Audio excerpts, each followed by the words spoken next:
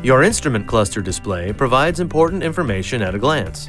It contains your speedometer, tachometer, fuel level indicator, and engine coolant temperature indicator. You'll also find all your warning lights and gauges, as well as the time and current mileage. Use the up and down arrow buttons to scroll through the menu items. Push and release the right arrow button to access the information screens or submenu screens of a main menu item. Push and release the left arrow button to exit the information screens or submenu screens of a main menu item. The OK button may be used to make a selection, to reset a value, or to clear a screen. It also lets you customize settings according to your preference. Your oil change indicator system can help take the guesswork out of oil changes. When it's time to change the oil, you'll hear a chime, and the change oil or oil change required message will appear briefly in the instrument cluster.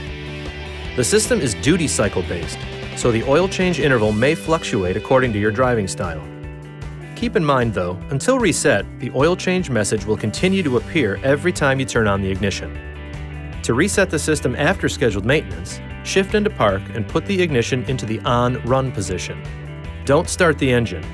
Then, fully press the accelerator pedal slowly 3 times within 10 seconds. Then, cycle the ignition off. If you still see the message when you start the vehicle, the system did not reset and you'll need to repeat this procedure.